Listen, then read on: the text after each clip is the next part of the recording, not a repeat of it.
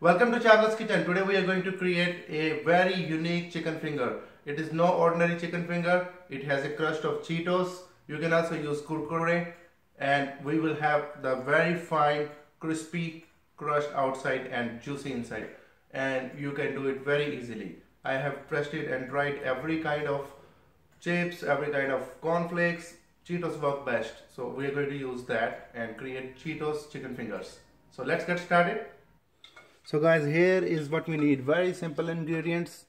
Don't get carried away with all the choices. I'll show you what we have. We have got breadcrumbs. I have tried using breadcrumbs. I've tried using cornflakes. I've tried using tortilla chips, Doritos, any kind of flavor, and I've tried using Cheetos. Indian version of Cheetos is Kurkure. So I have tried all of this in making our chicken strips, chicken fingers. But this one is the really outstanding one, which I like to make again and again. It comes out very good with Cheetos. You want to make it Indian version, just make it with the Kurkure. Here I have few of this crushed in the Ziploc. I'm going to keep it very smart, very simple. And then I've got about 2 lb of chicken. I have divided it into strips. And then I've got some spices, very basic spices.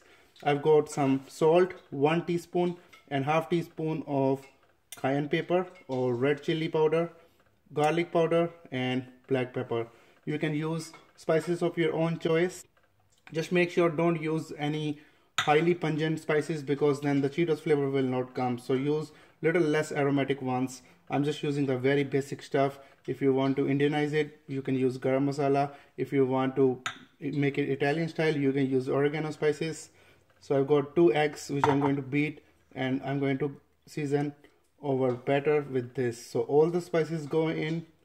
If you don't want to use eggs, you can use buttermilk, and then if you want to use egg and milk half and half, even that will work. It's that easy.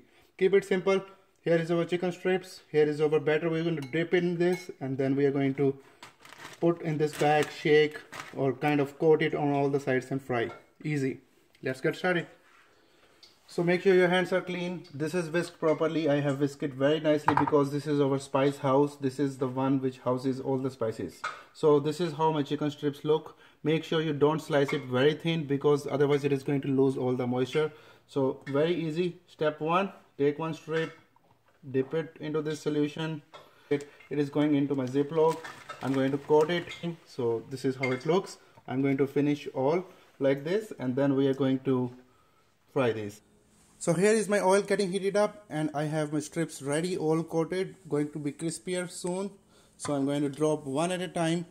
We are not going to overcrowd, maybe 3-4 will go in, and make sure you get the excess coating out and just drop it. The temperature is medium, and you have to make sure do not give it more than 2-3 minutes. Chicken should be cooked in that time. Move the oil very lightly, make sure they are cooked thoroughly. We are looking for golden fried color. Don't overdo it. So guys, here is our beautiful creation, which is very crispy outside with the flavor of Cheetos and Kurkure and very juicy inside. This is one of the juiciest chicken fingers you will have. Try it out, you will love it. Share it with your family, friends, and don't forget to like the video and subscribe if you're not subscribed. Bye-bye.